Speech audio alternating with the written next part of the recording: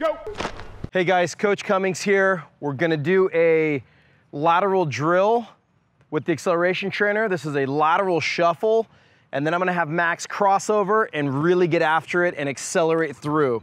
I have cones set up, 5 yards for my lateral shuffle, and then another 10 yards for the acceleration. I'm gonna go ahead and give him enough resistance where he really has to drive off of the inside arch of that trail leg, really priming that side to make it down the 5 yards. He'll turn his body and shoot out as I let go of all the tension. He'll use that load to take him really fast in the opposite direction.